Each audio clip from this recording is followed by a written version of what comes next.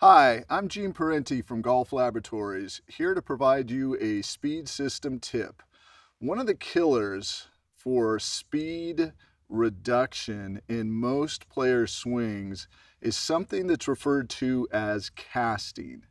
Now, casting takes its name from the fishing business or industry, which we all know we cause our wrists when we go to throw a rod and throw a line in the water. We flick our wrist. It's great for catching a fish, really bad for swinging a golf club. So what happens with a lot of players is they do this. Their first move is here. Watch this energy. This energy is not being maximized if I'm flipping or casting, as opposed to if I'm coming down and then releasing in the swing zone, the last 45 degrees.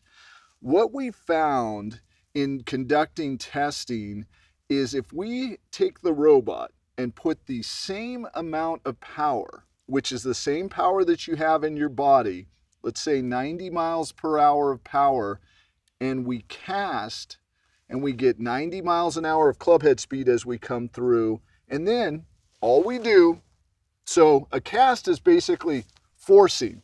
What happens to most golfers? You try to kill the ball. You think the stronger, the more aggressive you are, the harder you're going to hit the ball, but it's actually the opposite. You need to start slow, because if you start fast, what happens is it causes a jerk, and that's what causes the cast. If you start slow and increase linearly, and then allow your arm to slow down and the club head to come through, you will gain on an average with a 90 mile per hour swing of 4 to 5 miles per hour. Now, what does that equal? That equals about 12 yards added distance. Now, the most important part about this tip, you don't have to go to the gym. You don't have to start doing steroids. All you have to do is slow down your swing. And as you slow down your swing, you will find you will release later. And as you release later, you will maximize your club head speed, and therefore you're going to maximize your distance.